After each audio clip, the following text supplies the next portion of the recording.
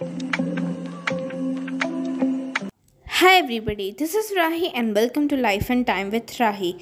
So today in this video, I am going to tell you about Satyajit Ray. So now without any further ado, let's burst with the video.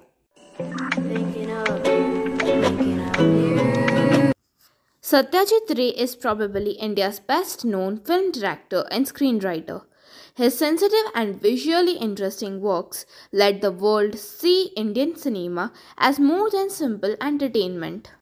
Ray was born in Calcutta, India in 1921. He started out working as an illustrator for books and advertising. At one point, he illustrated the Bengali novel Patthar Panchali, in English, The Song of the Road.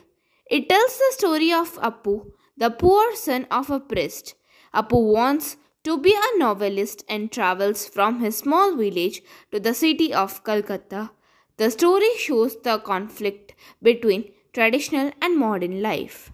Ray was interested in making a film of Patthar Panchali, and the famous French director Jean Renoir encouraged him.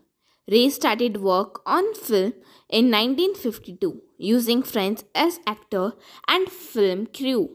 He at first used his own money, but the West Bengal government eventually supplied the rest. Ray completed the film in 1955. It was a tremendous success. Patthar Panchali won a major award at the 1956 Cannes International Film Festival.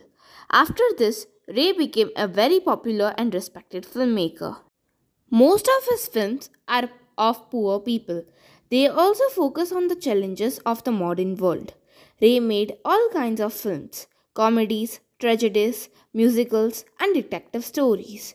All of his films, however, show his insight into how people behave and what they go through.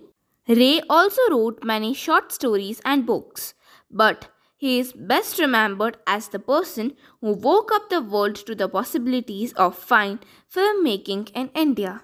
Thank you.